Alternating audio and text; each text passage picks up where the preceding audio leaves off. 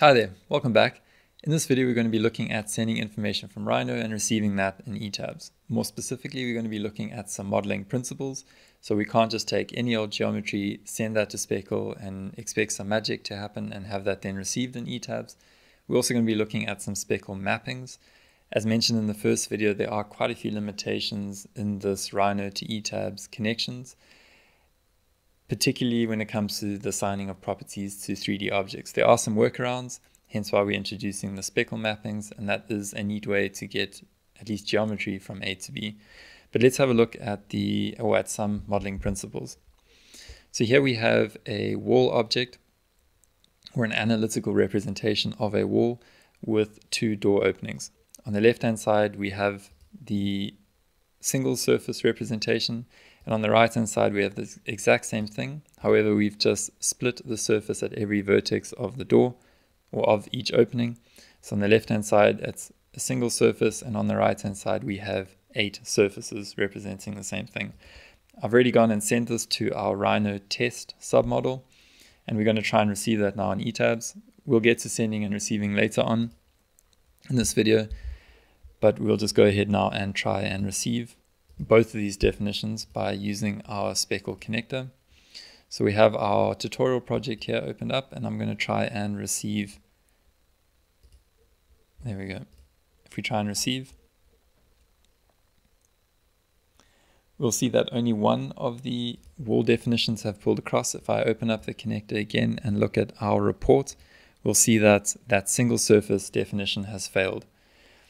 Now, this could be a Speckle thing or an ETABS thing, but that's where a bit of knowledge of the host application comes into play. So for ETABS, an example, and I stand to be corrected, but if I try and draw this wall with 2 door openings using the polygon, I won't be able to do that. So if you can't do it in the ETABS UI, you won't be able to send and receive it in ETABS in a different way. So we need to be modeling in Rhino in a way that makes sense and that we can actually receive it in ETABS as well. What is actually good with this approach is that we're also conforming to how pier and spandrels, or how wall objects, are usually manually meshed or split in ETABS in order for us to be able to assign our pier and spandrel assignments. So let's jump back into our Rhino, and we can open up our entire analytical model. So if I open that up, you'll notice the first thing that happens is 2 things pop up. We have, because we've installed our connectors, we have the Speckle mapper popping up as well as the normal Speckle connector. I'm just going to close those for now, and we can zoom out, and there we have an entire analytical representation of our building. So for beams and columns we have 1D straight lines, and for floors and walls we have 2D planar surfaces. And if I then jump to our Speckle project, we see here that's the project we created in the first video, and I want to send just maybe 2 frame objects to our test and see how that pulls through. So if I go back into Rhino, I can type in Speckle to get the connector again. The project should appear automatically here. If not, we can add a project by project URL or ID.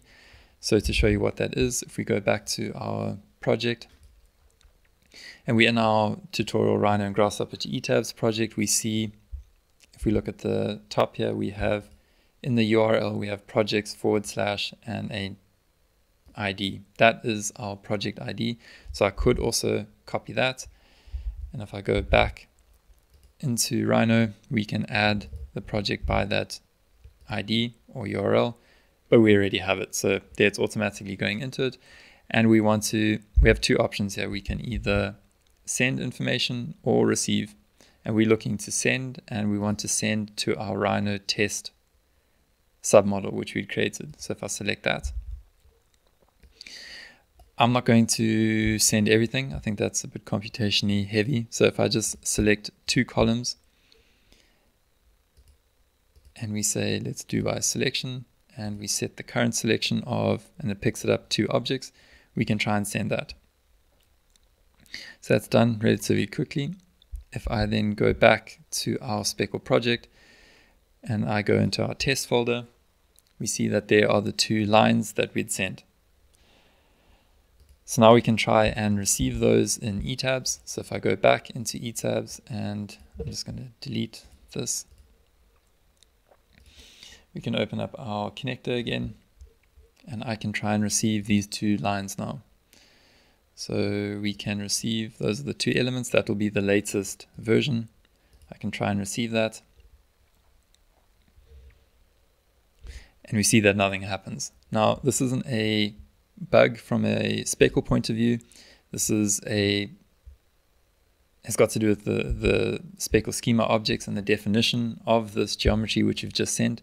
So here we see a Speckle type, which is quite important to keep in mind. So this Speckle type is only of type line, and we can't say that every single line is a frame object. So for some structural softwares, you have walls or floors represented by bounding curves. So we don't want to say that every single line object is a frame, because we can also have lines representing grid lines, etc. So we need to be able to give Speckle some more information to say, hey, this is not just a line. We can do that by assigning some mappings. So if I'm going to close the connector now. So if I open up Speckle mappings by typing in Speckle, there are mappings, we get the Speckle mapper. So if I make that a bit bigger, we can click on the 2 columns previously, and automatically we have some options here, and we're in the to Revit mapper, so we can map these 2 lines to, for example, a Revit default column. And if I apply these mappings now, I'll show you what that's done. If we go into another line object and we inspect the user attributes, we see that's empty. However, if we click on one of the columns we just applied a mapping to, we get these 2 new keys and these values. So if we look to send these objects again, so if I open up Speckle and I look to send these 2 objects again, that's done. So we can open up our project and we have a new version created. We see here that we have 3 versions. If I just click on that, the first version was that with the walls from the modeling principles, and then here we have what we've just created. So if I now open up that, we see it is still of geometry of Speckle type objects.geometry.line. However, we have a additional Speckle schema property. So if I now try and receive this in ETABS by opening up the connector and trying to receive that, we get the columns coming through.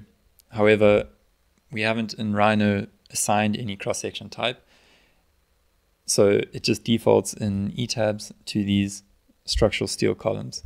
Now for our example, we're looking at creating a reinforced concrete structure, so we need to be able to define the cross-section types, not just have everything default to a steel column or a steel beam.